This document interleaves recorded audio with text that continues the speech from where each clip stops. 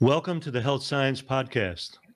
Sponsored by the National Health Association. I'm your host, Dr. Frank Sabatino, and I'm absolutely delighted today to have as my guest Dr. Ron Weiss. Dr. Weiss is a medical physician that is board certified in lifestyle medicine and internal medicine, but he's noteworthy as being the founder of the Ethos Farm in Long Valley, New Jersey, a 342-acre farm, sustainable farm.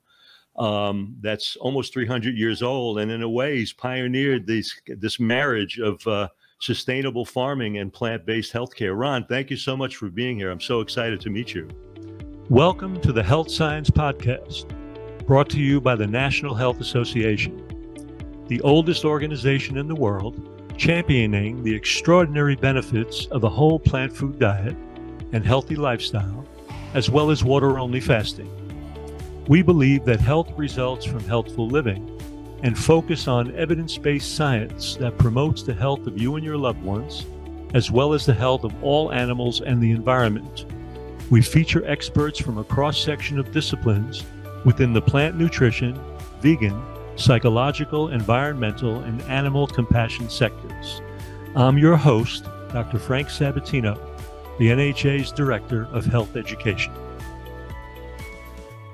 Thank you, Frank. It's a joy to be here as well. I've been aware of your work for a long time, and we have mutual friends that have been friends for decades that have also, talked about and praised you to the heavens. Dr. Michael Clapper, Joel Furman, Colin Campbell. These are all friends for decades. So I'm glad that we're finally having this opportunity to interface and meet. I am too, and your reputation precedes you. Very much so, and I'm so glad I finally get to talk with you. You know, as I went through a little bit of your bio and some old interview that you did, music has always been such a big part of my life, and I noticed that was your first language, and I found that really intriguing, that you learned to read music almost before you even were, reading English and speaking. Yeah, well, when I was a kid, kids weren't taught to read until the first grade. And I remember giving a concert in kindergarten and played a little piece and read the music. So I guess so, yes. Well, and what kind of instrument or? I played mouth harp like in blues bands for years, but I did study a little violin, Indian flutes, that kind of thing. It's always been in fact, I wanted my children to find it, and they found it in a big way. They're both kind of like indie rock musicians, composers. Wow. So now it's a rough life. I hope something works for them. But are you still playing? Do you still play at all? Yes. Well, most of my time I spend with my children because they're musicians. They're 15 and 17 years old. Beautiful. They go to a music school, so I play with them, and I do practice a little bit at the piano.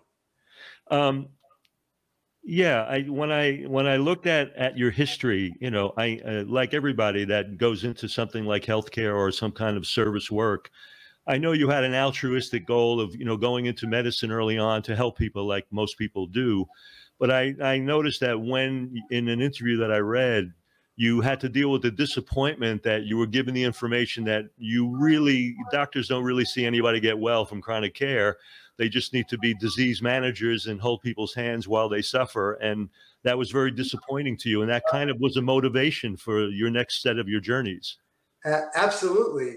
So I was quite shocked when a professor at the beginning of the third year of medical school, so the first 2 years of medical school, students spend with dead bodies and microscopes in the classroom with books, and then in the third year, they actually go into the hospital and start, taking care of patients.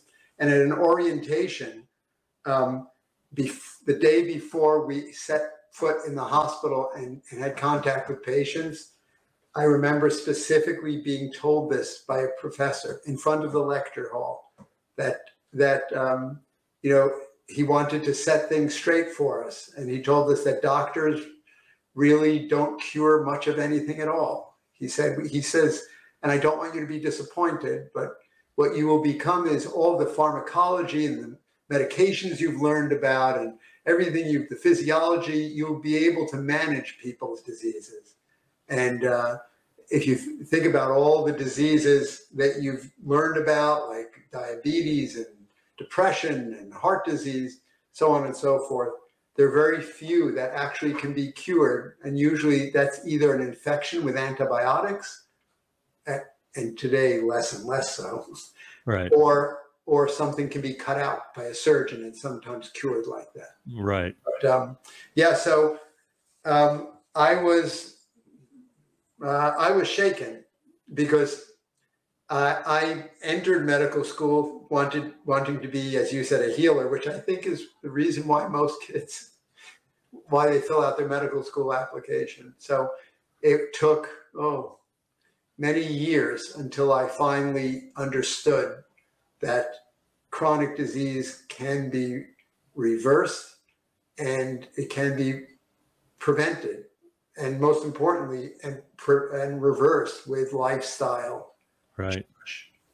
Well, you know, R.D. Laing, many years ago, the psychiatrist from Scotland, used to talk about the discipline of unlearning. So when you go through that kind of orientation, you think about the kind of unlearning that you have to unravel and dismantle to get to this vision of, you know, knowing that, well, wait a second, these things can be changed. They can be prevented and reversed. Absolutely. And I think, yeah. Do you interact with a number of medical students that are dealing with that same disappointment? Do you have input on that kind of a dance in that picture? So, you know, I'm an assistant clinical professor of medicine at New Jersey Medical School, which is where I graduated from. And we have a month-long rotation here at the farm and the farm practice. It's called, and it's part of our nonprofit, which is called Ethos Farm Project. And it is, it's a month-long rotation, as I said, where students from the medical school in their senior year, so after they've been exposed to the mill, they come here and they learn for the first time and see patients getting better with whole plant foods, getting better with optimization of sleep and stress management. Right. And movement and all these things, and they are wowed. And you know, I must say, fortunately and unfortunately, I think we probably have a selected audience. I think that the kids who come here pre-select themselves because they're looking for something like this. And unfortunately, I don't think we get to reach the vast majority. I know we don't get to reach the vast majority of medical students at the school. Yeah, it's really tough, and you're right. Many times people get involved in a lifestyle like this, coming from their own, you know, pathology and problems that they maybe reckoned with, and we're looking for a different way to take care of it. In your case, it wasn't so much disease in your own life, I noticed, but some changes that went on in family members like your father that led you on kind of a journey through some very noteworthy people that were influential, like Andrew Weil and Michio Kushi with the macrobiotic movement. Talk a little bit about that journey for you and how that kind of fleshed out some of the ways that you started to really think about things differently. Sure. Well, so as I said, you know, I was crestfallen in the beginning of that third year of medical school, but you know, I just plowed through it, and because that's what I was taught. It was the only thing I knew. I had to give people drugs and send them to surgeries and do all kinds of screening. And so I did an academic residency in internal medicine at George Washington University. And I graduated, and that's what I was doing until my father was diagnosed with end-stage pancreatic cancer. And at that point, you know, I knew that everything that I had been taught was useless because I'd taken care of a lot of these patients on the cancer wards at George Washington. I'm giving them chemo. They just died within 6 months to a year. And we took him to the best cancer hospital in the world. He was given, you know, 3 to 6 months to live and told to go home to get his affairs in order. They could give him the standard chemo. At the time, it was 5-fluorouracil, which would really have no effect on him. So we went home. I moved home to take care of him. And I was desperate, and he was desperate. And I went to our public library, and that's where I encountered books by Andrew Weil and sort of alternative lines of thought, you know, Chinese medicine, Ayurvedic medicine, you know, yoga. And I picked up one book, which was a book of testimonials of patients from Michio-kushi who had been on a macrobiotic diet. And one of them, whose last name was Arnold, this was, I guess, his case had been in the early 80s. He had had the same cancer as my father, and he had survived and cured himself of it. And his testimony was about how he did it with a macrobiotic diet, which is a certain diet of whole plant foods. I brought home this book to my father. And by the way, this man went on to live many years and founded the University of South Carolina School of Public Health. It's named after him today. Huh. He died about 2 or 3 years ago, actually, elderly. And so my father, it was a ray of light in this devastating time. My father received this, said, okay, I'm going to do it. We took him to see Michio-kushi. Michio-kushi looked at him and placed him on the most severe, insane diet I had ever seen. I didn't think a human being could ever survive like this. It consisted, even by our whole food plant-based standards, it was extremely severe. It didn't allow any fruit. It consisted of dark leafy greens, a lot of them, mostly cruciferous, a lot of legumes, brown rice, some other grains like buckwheat, no nightshade vegetables, and of course, no animal products. So in any event, we took him home. My mother was the foot soldier who cooked everything and rearranged our kitchen, and he blossomed in front of our eyes, got off all of his heavy narcotics within a couple of days. Pain, you know, pancreatic cancer, severely painful. Pain vanished within a couple of days. He went back to his law practice in about a week or so, went back to the gym in a couple of weeks, was running in a few weeks. 3 months later, he had a 1/3 reduction, as demonstrated by CAT scan, of his major tumor masses, and 6 months later, a 50% reduction. A year later, we took him back to that cancer center where he was originally diagnosed. When the department chair saw him walk in, he looked shocked. And he asked my father as to like what was going on while he was there. We brought him back to see maybe if there was any advances or any new therapies that had been developed.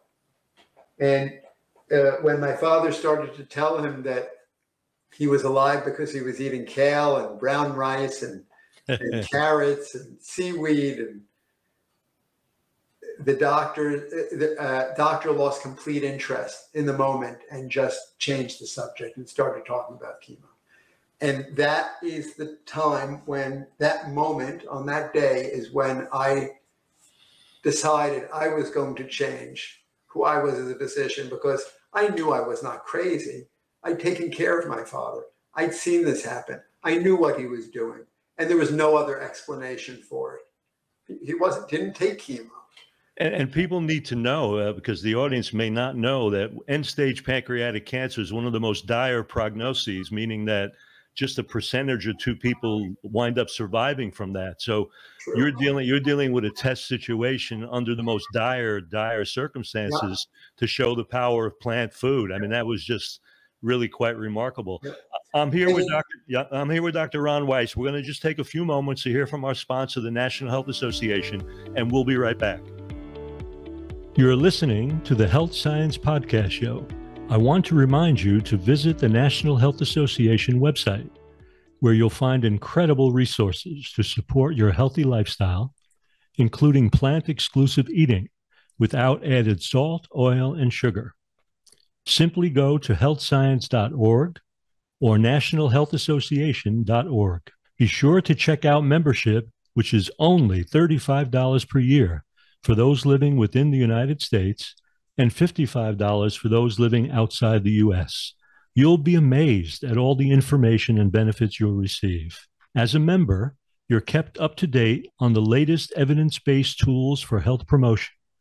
You'll receive the incomparable quarterly magazine, Health Science, a beautiful 40-page advertising-free publication mailed to your home or offices, loaded with articles, recipes, inspirational stories, and interviews with world leaders in the fields of personal health, plant-based nutrition, water-only fasting, animal rights, and environmental support. And you'll receive details about life-changing events, such as the extraordinary annual conference of the National Health Association and diverse opportunities for plant-exclusive NHA cruises and travel vacations to exotic destinations around the globe. I'm your host, Dr. Frank Sabatino, and now back to the show. Welcome back to the Health Science Podcast. I'm here with Dr. Ron Weiss from Ethos Farms. Yeah, Ron, I didn't mean to cut you off before. What were you going to say about the pancreatic thing? No, I wanted to say that, you know, my father's cancer was so advanced. I think he lived 18 months, a year and a half, instead of the few months that he was given. And the most important thing is, in addition to seeing this tumor shrink, he had an amazing quality of life. He felt better in that, except for the last couple of weeks, he felt better than he had for most the decades preceding his diagnosis. And he enjoyed what he did most, which was practice law, go to the gym, be with his family. So this was a big stimulus and a big aha moment for you, really, in your journey. It was, but not enough to change. I changed the way I practice medicine, but I didn't fully get it. Right. It took me another 15 years until one night after the China study had come out, I read that book. Well, actually over about 3 nights, late into the night, I closed that book, and I was in my early 40s by that time. So 15 years had passed. And I closed that book and said, I'm well that I know of, but I do not want to end up like my father. I'd never been hospitalized, never taken any medicines. I said, after looking, you have to remember, at the time of my father, there was really little information as to how these things worked. And the China study, I really began to understand why this had happened with my father, why he had reduced his his tumor size. And from that point on, I decided I would become whole plant foods. And I would not just be an integrative medicine doctor or an alternative medicine doctor. I would be a plant-based whole foods doctor practicing lifestyle medicine. And then how did you segue from that place in your life back to the land? Let's get into that, how you discovered the farm and how you went that next step and got back into your farming part of your life. So that is a bit of a complex, a number of reasons and a number of inspirations all tied together. The first one was that I have always loved growing plants since I was a little kid. And my mother started me on the first seeds I planted. I went to Rutgers and my undergraduate degree was in botany and piano performance. It was a dual degree. And I had always wanted to be a farmer. My parents encouraged me to be a doctor, so I could provide for myself. But I always loved to grow things, and I wanted to be a farmer.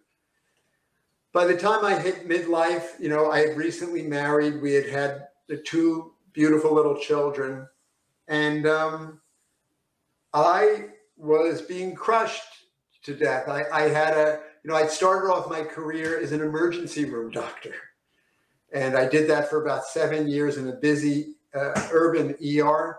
And then I opened up my own sort of little medical center in the most densely populated city in the United States. It's in northern Hudson County across from Manhattan.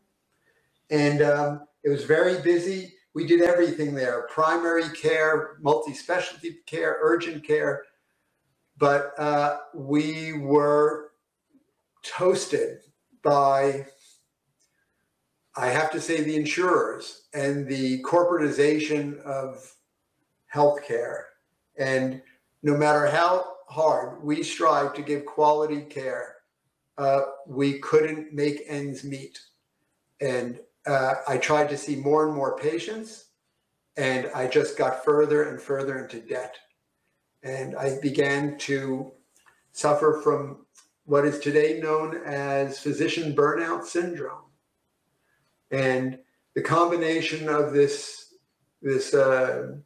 early dream in my tender years, seeing my little children, seeing our planet withering in front of us. And I felt bad about that because, you know, I spent my life driving a lot of gas guzzling cars and doing things that contributed to the dire situation of our Earth. I decided to package all of these desires up with a big green bow, sold my struggling practice to a large corporation, took the money, and decided to erase what I was doing and start again.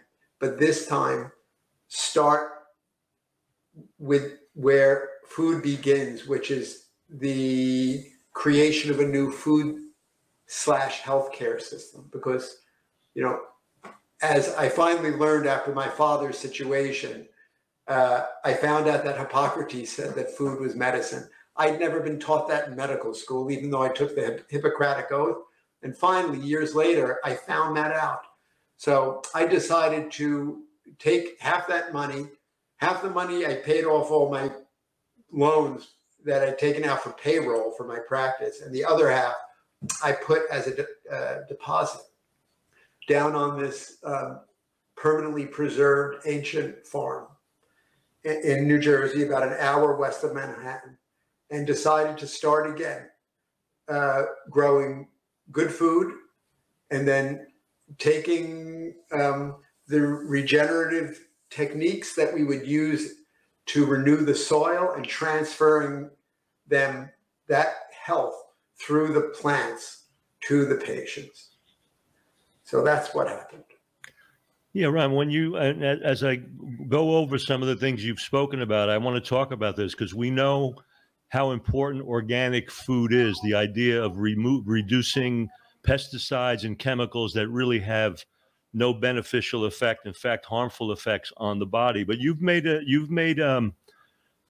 distinction in a way between just organic by itself and the idea of restorative and regenerative. So for our audience, can you clarify what that other level of nuance really means to Sure. you? You know, by its very nature, farming is a mining operation, if you think about it. We plant crops in the ground and remove the food at harvest. And that means that we are removing nutrients that came from the ground and shipping them somewhere else.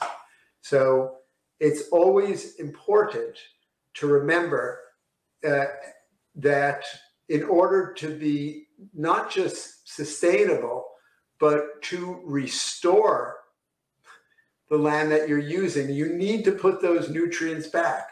You need to put that organic matter back. I think the beautiful thing about what we do is that there's reciprocity. The reason why we're in such trouble is because we human beings tend to use up our resources without restoring them. And so what we wanted to do when we came to this farm, which was so old, it was being conventionally farmed. Had a lot of GMO crops, a lot of pesticides were being sprayed here. And artificial fertilizers were being used to return some kind of bare nutrients to the soil, but the soil was eroded, was being washed away. There were monocrops. All of these pesticides and chemicals were going into the water, and people were drinking it downstream. So we decided we needed to, by reciprocity, restore the land and build up the soil in order to then give our community good food to eat. And that's the reason why you make a statement that because a food is organic, it may not be nutrient dense. I think everybody has that. Everybody has that misapprehension that if it's organic, a priori, it's loaded with nutrients, but that's not necessarily the case, as you point out. Exactly. So that idea and that word organic was coined by J.I. Rodale. Right. The founder of the Rodale Institute in the 1940s, he came up with that term. And in his conception of it, organic meant regenerative. And his son, Robert, coined the word regenerative in the 1970s. And then the USDA came along in the late 70s and 80s and came to Rodale and asked if they could use that term to create a procedure and a certification so that people could buy food that was certified organic. But what ended up happening was the standards were not as high as those that the Rodales envisioned. They allowed organically certified pesticides, like pesticides that are very broad spectrum that kill a lot of insects, but they come from like plants, but still are lethal. Today, the organic certification certifies crops that are not grown in soil at all. They're grown in water. And, you know, a lot of people in the organic farming community are up in arms about that. And when you buy this stuff, you can't tell. You can't tell if that's true or not, if they've been grown in water or in soil. Right. And, you know, I was talking on, you know, Chef AJ, right? Of course, yes. So I was on her show last week, and we were talking about something called a new product called Apeel, A-P-E-E-L. And basically what it is, it is an organically approved substance, which is now being used to coat organic vegetables. It's made out of diglycerides, monoglycerides, and triglycerides, which have trans fats in them, and which are emulsifiers that disrupt the basis of our health, which is our gut microbiome. And you wouldn't know you're eating them. And that's under the guise of protecting the plant? Is that what that's? No, to allow the organic produce. And by the way, there's a non-organic version too of Apeel, A-P-E-E-L. But it allows the produce to sit on the shelf longer. I see, for shelf life. Okay. Yes, it increases the shelf life. And, you know, there are subtle, you know, it's hard to say everything is all good or all bad. You know, one of the things this Apeel does is it decreases food waste. Right. You know, food waste is an enormous contributor to climate change. Right. But on the other hand, it undermines local agriculture, and agriculture, and certainly healthy food. If you're eating all these emulsifiers, that's not good. In any event, that's an example. So what has happened is the Rodale Institute, who, by the way, sits on the board of our nonprofit, the Ethos Farm Project, which we can talk about a little bit later if you want. Yeah, absolutely. But they have come up with a regenerative certification.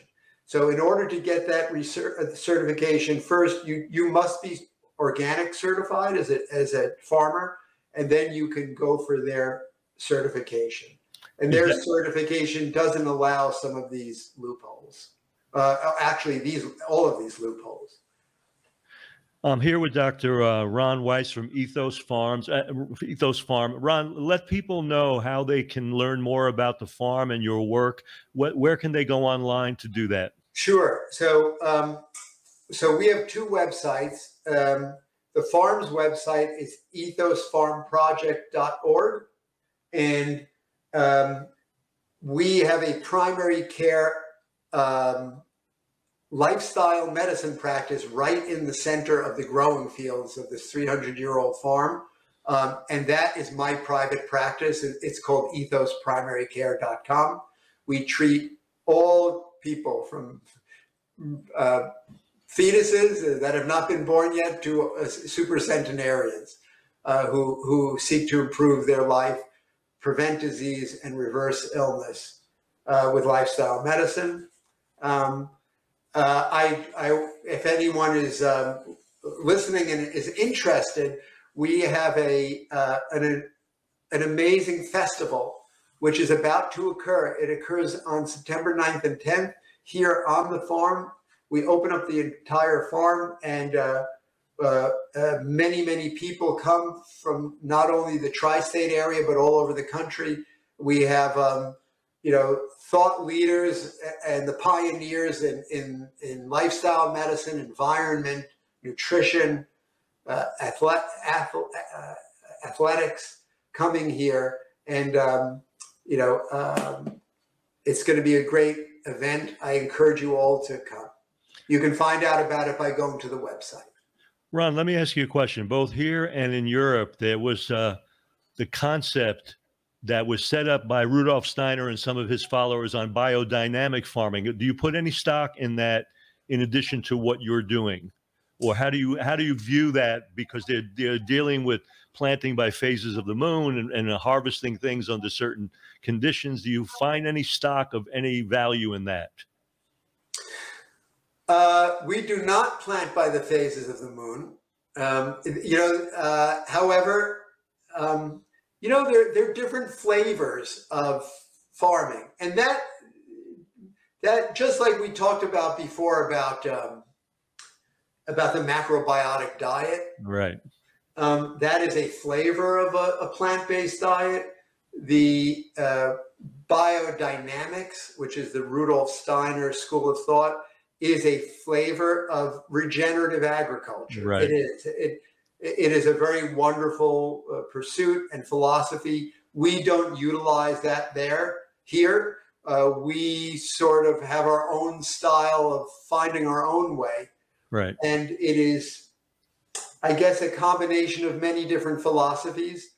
One of those philosophies are we try to adhere to the rights of nature, right, on this farm, which means that all beings have equal rights to exist in this world, not to be abused or not to be taken advantage of.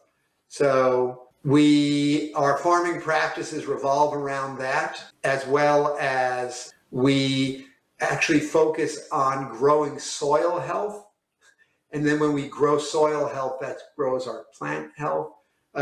We focus on sequestering carbon in the soil, which helps, climate change. So we do all of these things, and, Yeah, I want to get deeper into that Ethos Farm Project, Ron, because when I read about it, I love the three-pronged approach that you have. For example, mentoring young farmers and turning them on to regenerative methods. The way you were going at, as you just mentioned, planting prairie grasses that really existed on the land that you have hundreds of years ago, so that they would be more actively able to sequester carbon deeper into the soil, and then your farm day project. So speak to that three-pronged approach a little bit more in depth so people really get an idea of how really incredible and valuable this Ethos Farm Project is. Thank you so much for saying that, Frank. It's very kind of you. So the Ethos Farm Project actually has 4 initiatives. Okay. The fourth one is what we talked about before, which is educating the public. And right, that's what our farm days event on September 9th and 10th, we think is glorious, so exciting, and that's it's reincarnated every year, and invite everyone to come to that. So that's one of our initiatives. The two of the other initiatives are called Next Gen Farmers Program and Next Gen Physicians Program. I spoke a little bit about that before, where I'm a professor at the medical school, assistant clinical professor, and we host medical students here on the farm and interns and residents, and teach them lifestyle medicine and teach them about regenerative food systems and how they're connected to the health of the planet. So the Next Gen Farmers Program is where we do the same thing with young farmers. We're in a desperate situation because our farmers' population in the United States is aging and near retirement. And a lot of these regenerative techniques must be handed down from person to person. And so our Next Gen Farmers Program takes young people who want to learn how to farm, and they farm here. They stay with us at least for a year, and hopefully more, and they learn how to be top-notch farmers, utilizing these regenerative techniques. And then the sort of most amazing, one of the most amazing aspects of the Ethos Farm Project, as you referred to, has to do with those prairie grasses. So our farm is in the middle of this very green valley, which contains 42 preserved farms just in our town alone. Thousands and thousands of permanently preserved prime soils, some of the richest in the United States.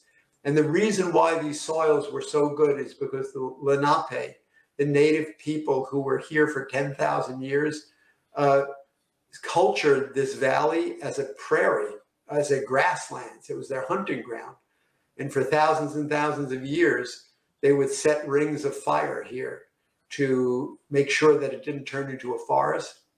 And so we have restored our section of the valley by reintroducing those exact same plants, those prairie grasses. There are 4 species: Indian grass, big blue stem, little blue stem, and switchgrass. And there are many reasons why they're so wonderful, but they're champions at sucking CO2 out of the atmosphere and burying it for a long time down deep into the soil. And they also build soil life. They renew the soil.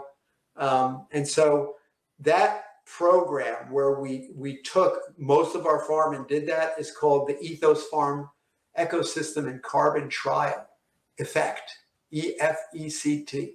And it is a partnership between the Rodale Institute, us, Princeton University, and Rutgers University to study in a life cycle analysis what happens when you take GMO corn and soy land that's all tired out and you restore it with these beautiful native grasses, tracking the carbon from the sky to the soil, to the plant, to the food, through the community, and what happens, how it revives community, revives our health.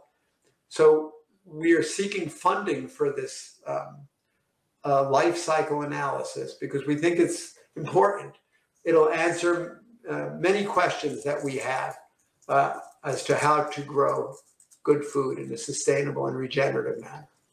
And how long that project, the sequestration project's been going on for how long, right? About 3-4 years? The first stage of it was funded by the USDA through a Natural Resource Conservation Service grant. And that we are in our 3rd year of that. It's a 5-year grant. So we've gotten 200 soil core samples of the original soil, which was very depleted before we started. So our next stop will be to get, at the end of the 5-year period, another set and compare to see what these grasses did. And there's no question that, getting away from all animal food production and enhancing these sequestration projects are going to be the salvation for the climate changes on the earth. Absolutely. We know that. And it's the only way that it's going to change. Absolutely. And the exciting thing about it, I know these are sometimes very bleak times, but there are bright spots everywhere. The USDA, right? The USDA funds things like this through their conservation service. I mean, if it weren't for that conservation grant, we wouldn't have been able to afford to do this.